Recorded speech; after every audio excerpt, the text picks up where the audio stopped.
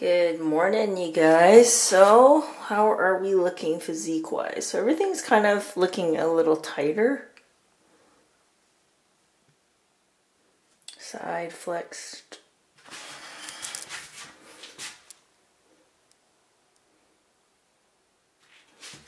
Front flexed.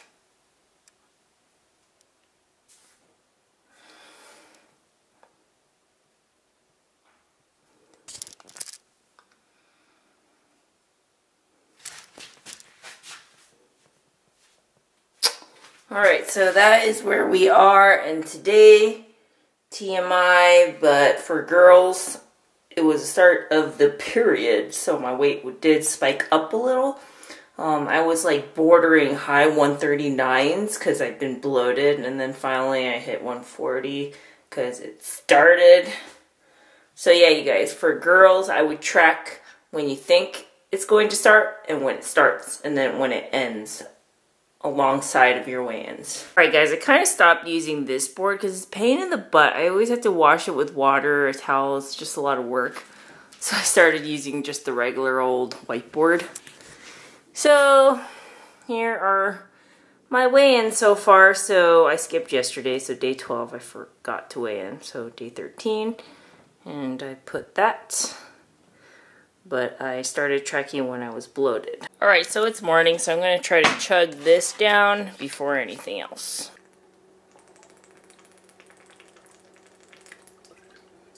Guys, some other good news is my little point and shoot camera that I mainly use is coming back. So UPS notified me that it got shipped and it will be arriving hopefully this Friday. So today's Thursday, so tomorrow. I'm super excited because I thought these warranty things usually take forever, but they fixed it within probably a couple weeks of receiving it, maybe less than 2 weeks.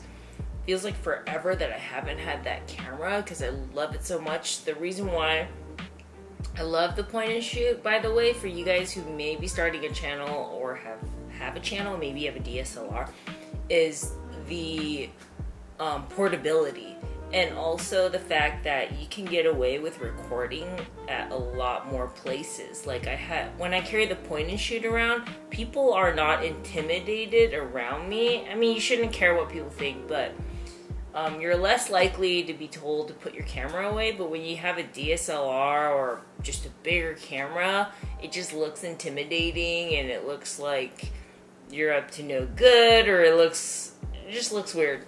So I like the point and shoot just so I don't have to hear from people what is that for and all these questions.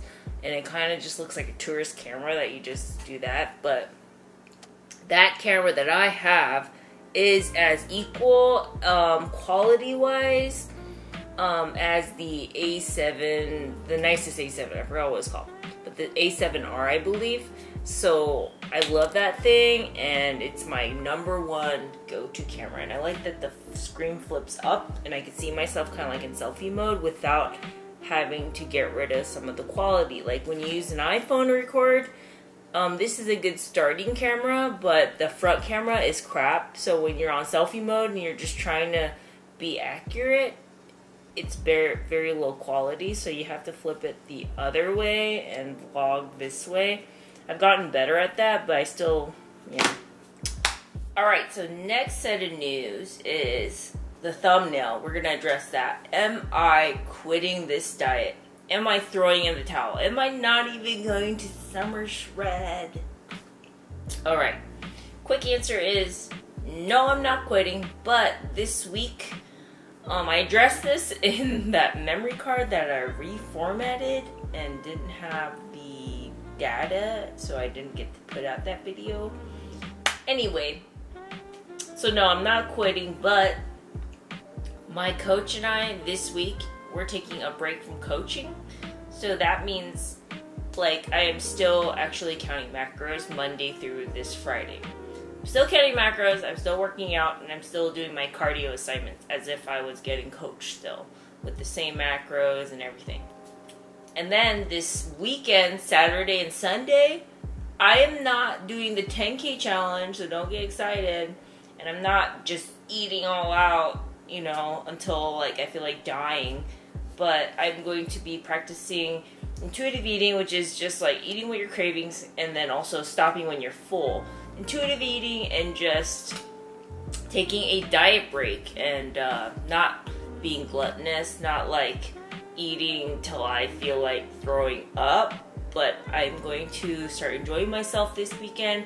I'm not going to use my Fitness Pal. I'm just going to eat what I'm craving, and I've already been trying to compile a list. But guys, I know myself, and this is what always happens, right?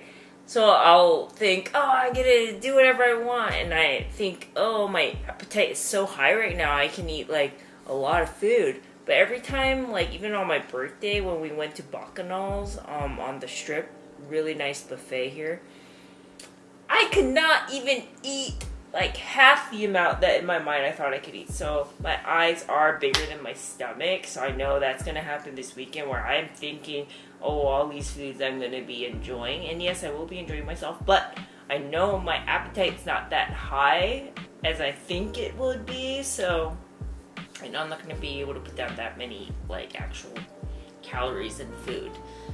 But yeah, I'm gonna definitely have some Krispy Kremes. I've been like craving that, and what else have I been craving? I've just been craving like boba tea, things that I am not having, not because it doesn't fit my macros, but because it takes a lot of your macros up, and they're not very good, like, as far as keeping you satiated. Like, just a glazed donut just goes through you like nothing.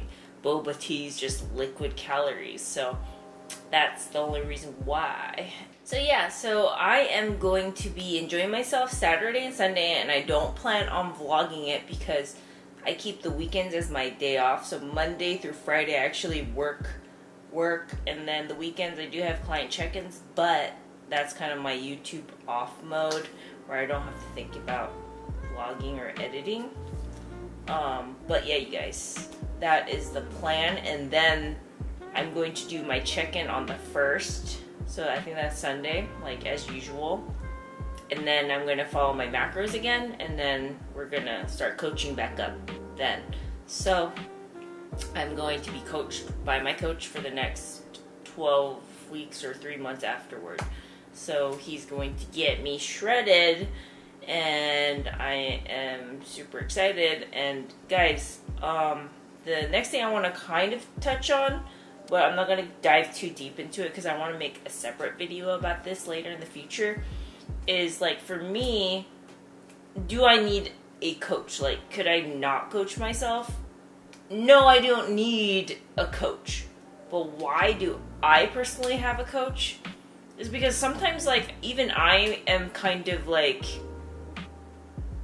doubtful, like, well, can I get shredded? Like, do I want to quit? Like, there's going to be points in your dieting where you're just like, why am I doing this again?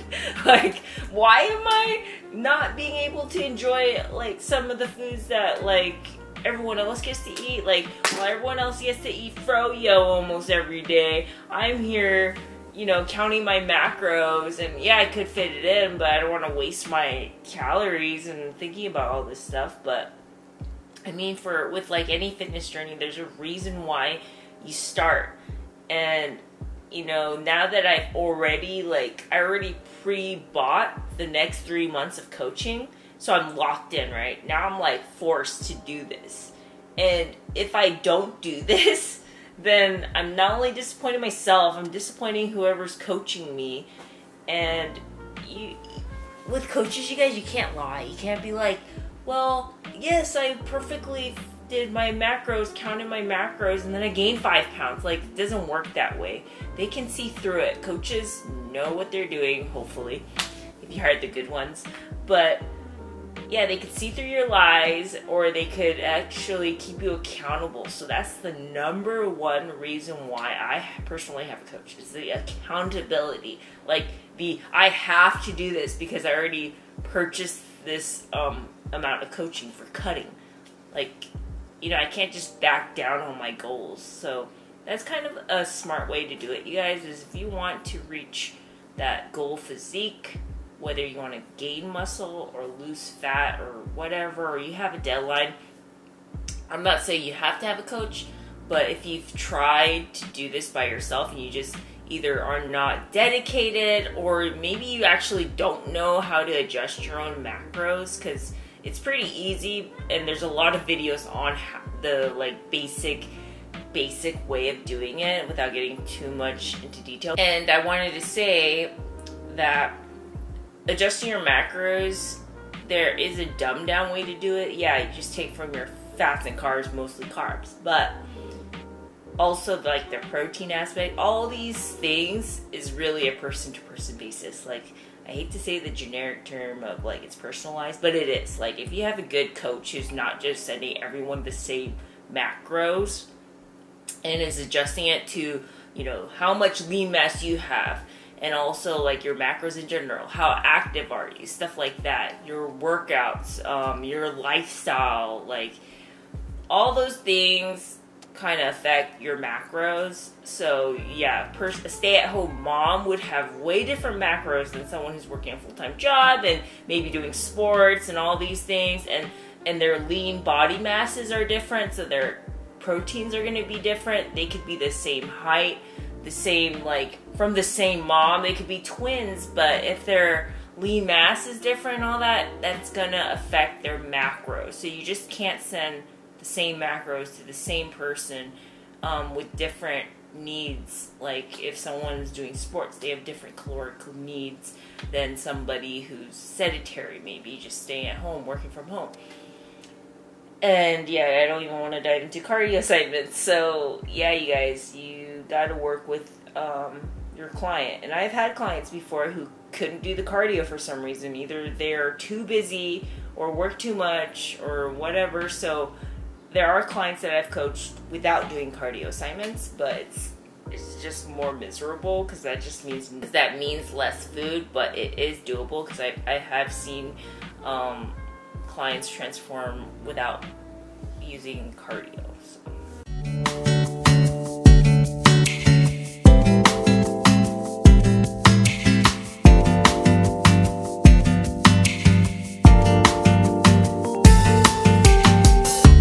Hey, Miss Magical, what you up to?